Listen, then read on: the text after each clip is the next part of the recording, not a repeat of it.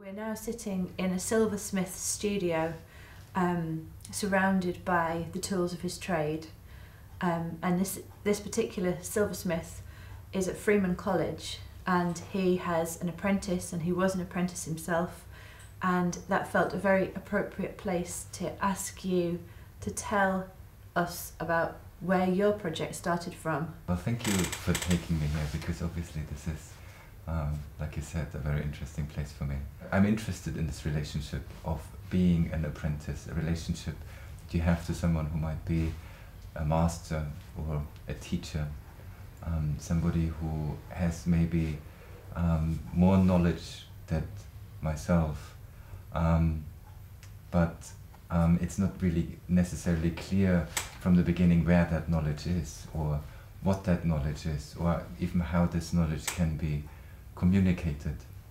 So the knowledge weaves itself into this relationship between a master and an apprentice, or a teacher and a student. And I suspect it weaves itself into this relationship like tools to a body, or tools around a body, or you see all these props here, all these models for turning. You have machineries, and they all extend the body to some extent, or function in relation to the body. When knowledge is exchanged, it takes place through a transformation of material or matter. How did you, as an artist based in London, end up in Germany for 3 months, being an apprentice at this point in your life? Initially, I was interested in the profession of my teacher.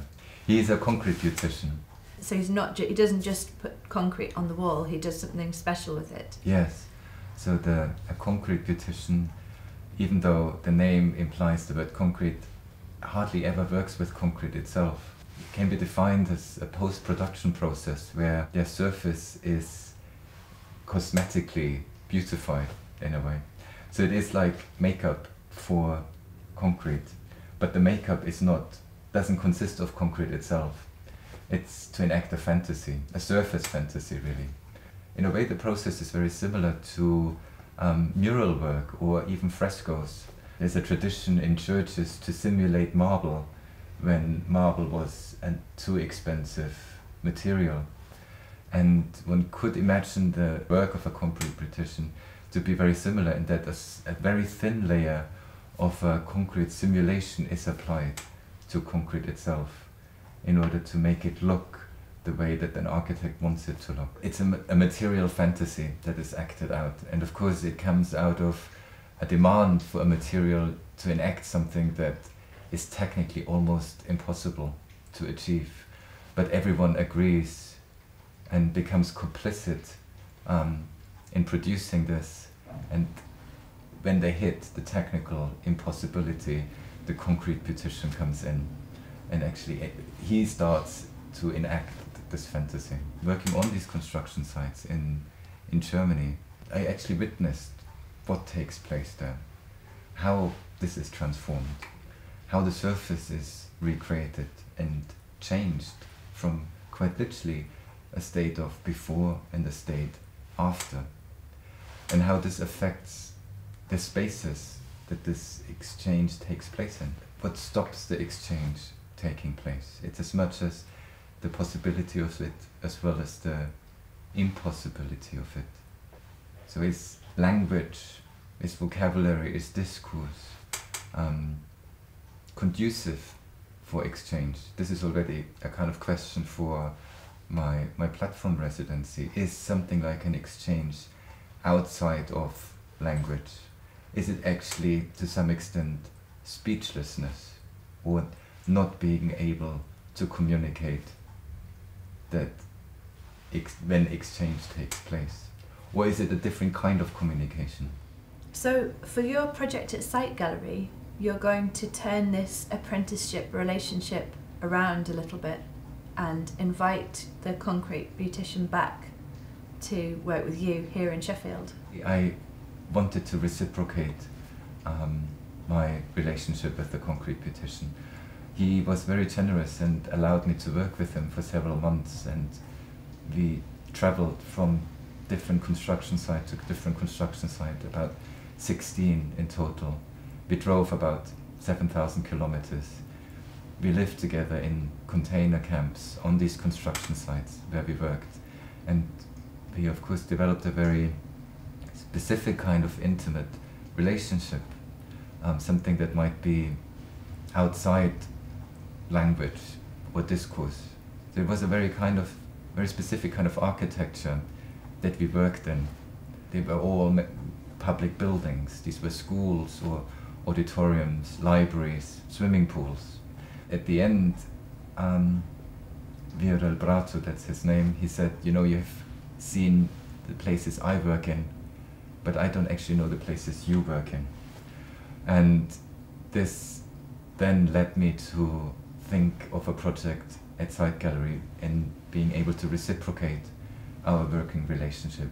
It's quite an amazing opportunity really to be able to invite Viorel to Sheffield now and to see how this relationship that we developed in Germany, how this can be extended now in a gallery space that became a workshop in Sheffield.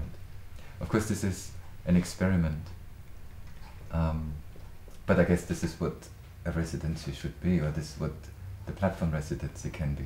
When people come to see you, what might they expect to find or see in the galleries during your platform residency? There were several thoughts on how to open up my engagement or my interaction with Viorel Brato, the concrete beautician, to an audience that might come to Site Gallery. While working on the construction sites there, it was very clear that the post-production taking place there, the work that I was shown and started to learn, was a semi, if not entirely invisible work. It is meant not to be noticed. It's work that doesn't leave traces behind. Because of its very nature of being makeup, it's supposed to look natural, as if it was done by magic. It's not meant to look labored. Nobody should actually notice that we were there. We were supposed to be invisible workers. Now, Site Gallery is not a place where invisibility takes place. It's quite the opposite. It's a very visible place. Everything about it is visibility. And so, of course, part of my residency will be to look at what happens if these activities that are actually supposed to be hidden or invisible, when they are becoming visible and when they are slightly moved out of the wings, so to say, and put on center stage, when they're brought out into the spotlight. Along with this, I also want to have several conversations about different kinds of educational models with people who might know more about this than me. And also, I would like to host during this month several models intended for a kind of knowledge exchange, teaching aids out of different contexts, from maybe Montessori schools, as well as teaching aids or teaching objects from more historic university collections. And throughout my life I've had engagements with different kinds of education, so different forms of learning. I was a Steiner student. I also studied a year in an alternative high school in Alaska. Learning is a very specific word to give these kinds of engagements already. I would say that they are primarily forms of being together. In a way, they are forms of collectivity. Before calling them learning, I would call these collectives exchanges. So something is given and something is received, and this kind of exchange flows, and there is not necessarily an a priori direction to this flow. It's not clear who is giving and who is receiving, or not always. And I think it becomes more concrete, or it becomes more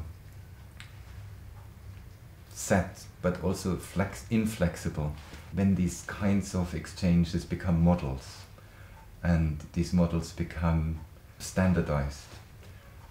So I think at that point it would become learning, and it can be called skills, and it can be called training.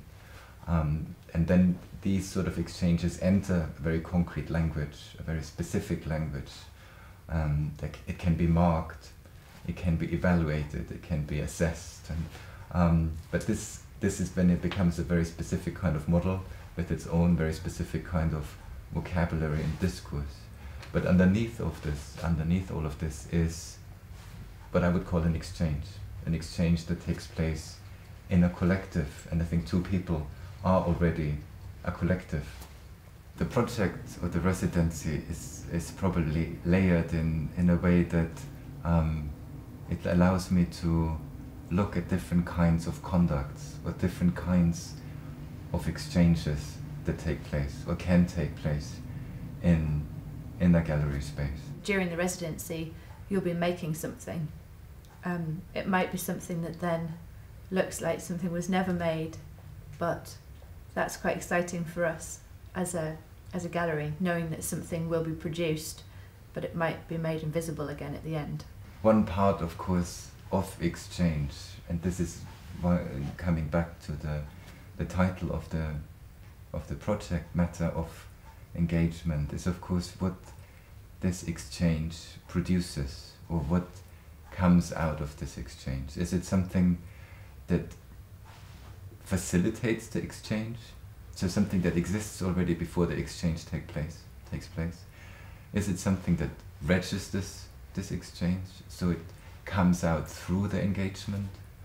Or is it something that documents it, so it succeeds this exchange and actually survives it and lives on afterwards? My thoughts for this residency are to slightly blur the boundaries between these three levels of exchanges, or these three kinds of materialities of exchanges, and actually mix them up slightly, maybe in a bit of an unexpected way, where it never really is so clear what is the chronology of the exchange and what is registering what.